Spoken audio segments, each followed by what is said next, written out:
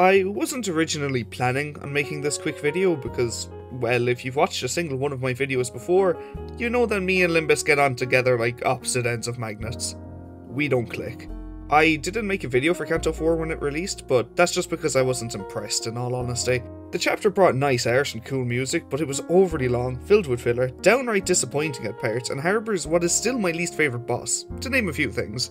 I did, however, talk about 4.5 when it was released, because I enjoyed it. Just a little pacing went a really long way, and it was nice to have a Sinner chapter about the sinners for once, and not have to deal with some big bad group of filler syndicate or court members or blood-boiling writing getting in the way. It was just the sinners shooting the shit for a few scenes, but it kept itself grounded and serious. In the end of that video, I said that I was looking forward to Canto 5, and that I didn't want the video to age like milk. And it didn't age like milk, so to say, but more like water? I am making this video right now after spending 12 hours straight beating Canto 5 from beginning to end in one sitting, and I can confidently say that I did enjoy it. I honestly and truly did, and that fact alone fills me with giddy joy. Now, that being said, I do have my issues with it, don't get me wrong. I won't go too into detail on them right now because this isn't like a full chapter review, so to speak. I personally want to keep my critiques on the entire main story for Limbus in my Limbus retrospective that I'll do sometime in the future.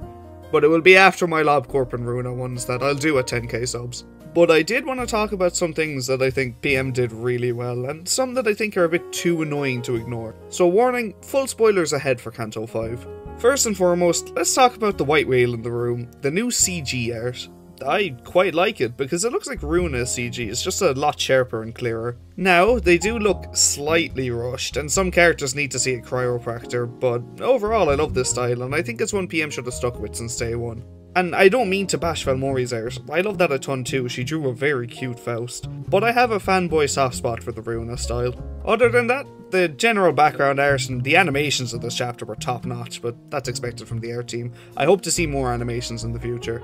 The new characters introduced, both good and bad, are a very mixed bag. Smee is really cute and I loved her a ton, but Pilot is just kind of annoying to be honest. And I really hate the joke where Heathcliff says we spared his life. Project Moon, rubbing shoulders with the fans and being like, boy, don't we love to kill off characters. It's not charming, it's cringy. And on that note, I'm not sure how many times I've said it, but I have a lot. That Effie and Sod were annoying pricks, and I'm glad they're dead. So all the sinners mourning Effie here was just a serious drag, it took me right out of the immersion. However, Ricardo is tying Hopkins and Herman for my favourite villain in the game now because of his exaggerated swagger. That is cool ass boss fight. Though the reason for fighting him is a little too silly for my tastes, I think Heath getting the coupons off camera was a bad idea. What if, for example, Smee gave us the tickets as a plead for her life? The sinners at first would be massively confused, the player too. But Heath would take them anyways, because why not? But he'd be completely unaware that Smee will frame them for a robbery and sign their death warrant. This would keep the pettiness of Ricardo while further adding to Smee's slimy scumbag pirate nature. But that's just my suggestion. Indigo is really cool, and I love that the writers kept an air of mystery around him. Even getting him to take his own boat so that the sinners couldn't prod him with needless questions and reveal more than what was needed. Since he's hunting down the 5 calamities, I'd love to see a web novel about his journeys. Or hell, even a game, but I don't think that's happening. Lastly, Ahab and her crew were cool, I guess. Not much else to say other than Limbus onlys can have their own Tesco own brand Love Town, so enjoy. Her fight was okay, but the ending was nice. The horror aspects of this canto were really appreciated. Though I didn't find any of it uncomfortable or disturbing, I wholeheartedly appreciate the effort and attempt to bring good horror back into the game. I've been parroting this since day one, so really, thank you PM for all the blood vein stuff in this chapter. The new Abno fights existed, I guess. As always, they're just teasers for Railway 3. I would be lying if I said I didn't have an issue with them though. I know they're all the Abnos present in the battle pass, but come on man, where's my boy Dreaming Current? And I also genuinely and utterly thought we would get a Pinocchio fight inside the whales, so I'm disappointed we didn't. At least none of the bosses had any egregious SP drain, because that shit is the worst. What else? Oh, Hopkins got mentioned. Hooray for that. We learned Dante can fucking explode, which is, More Blue Guy members whom I do not care about right now, and Heathcliff gets self-referential. If you know, you know. Oh, and there's this one visual bug. You see, when you get the character sheets from the files, they look like this. So what I have to do is go into Photoshop and take one of these heads and layer it on the center pixel perfectly to get a new expression. Well, someone in Project Moon fucked up and we got this weird layering bug, so...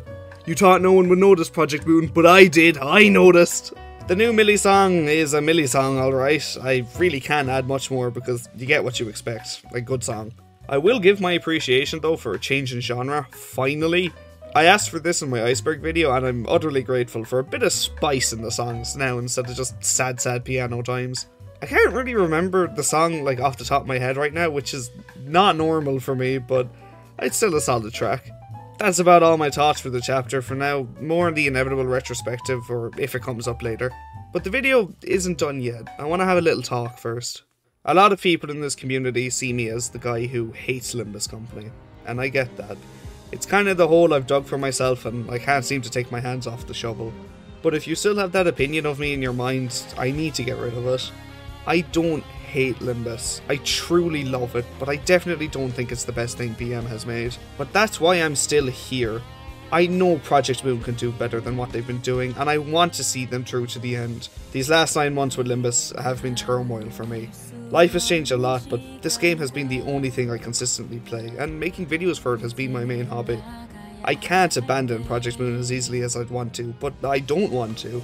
This chapter isn't what I wanted, but it's what I needed. When the credits rolled, I cried. I fucking bawled.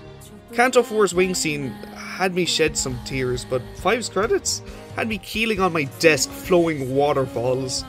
Not because of Ahab or the Millie song, but because Project Moon did it. They went and made me proud. I liked Canto 6, and I truly love Limbus Company.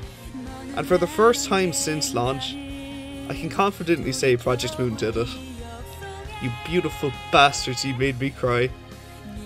Eyes up for Canto 6, managers, and I'll see you on the flip side.